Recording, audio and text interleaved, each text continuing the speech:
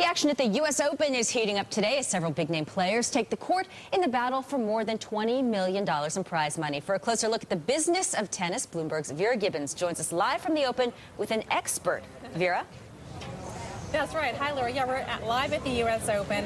Record crowds or near record crowds. And in large part, they're coming here because of the big names, Federer, Nadal, the Williams sisters. And we are here with a guy who represents a lot of these big players in the industry, Fernando. He is head of the tennis division for IMG. Thank you for coming on. Thanks for having me. Let's talk about some of the big names. You have Federer, #1 in the world. You've got Sharapova. She makes more than anybody else that I know, certainly 20-some-odd million. How has the recession changed the way you're doing business with these big names?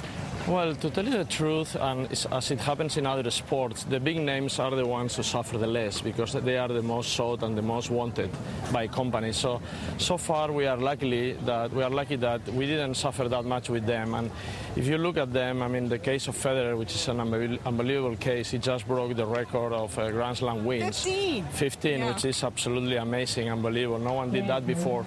So that means that, you know, the companies are really looking forward to work with him, and the problem is to do it in a right way because he's so busy with his family and his commitments on the court. But renewing deals is one thing, but getting new endorsements all together, I would imagine that's more challenging even for these big names. You're right, but you need to think that, I mean, fortunately, not all these deals are up for renewal now. I mean, You do normally long-term deals which are between 3 and 5 years, and that doesn't mean they're going to fall this year. So, yes, you're absolutely right. This is a year that companies struggle to have budgets for marketing and sponsors and things like that. But, you know, at the same time, we are also finding different ways to work with the players and the companies that are really profitable. So you're changing the way you're doing business because of the recession? Well, a little bit, it sounds like. I think it's not just us. I think that the reality is that, for example, do hospitality activities this year has been tough. Some companies didn't want to invite or be seen as inviting clients in tough times to glamour things. There's a stigma with that. There's a bit of a stigma, but I think this is going away as quickly as it came because the reality doesn't make too much sense. And how about the players themselves? I mean, are they becoming more strategic in the partnerships and the deals that they're looking at, that you're bringing to them? I will say that each player is different. I mean, a player like Federer has the privilege to look now at really long-term deals because he's so consolidated as a big star. It's not the case of other players who are younger, who didn't win that much. In that case, for them, deals for a period of 3 years could be good enough. And you mentioned Federer and his 15 Grand Slams, but we all know what happens after these guys become fathers. He's a new father, just had twins back in July.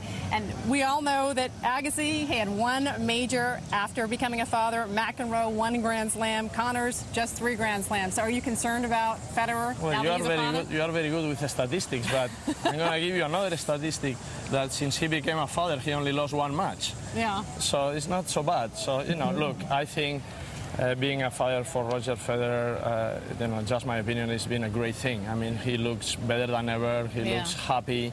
He looks relaxed. He knows what his goal is in tennis and in life. And I don't see any problem. On the contrary. Is he going to be a hot endorsement property 5 years out?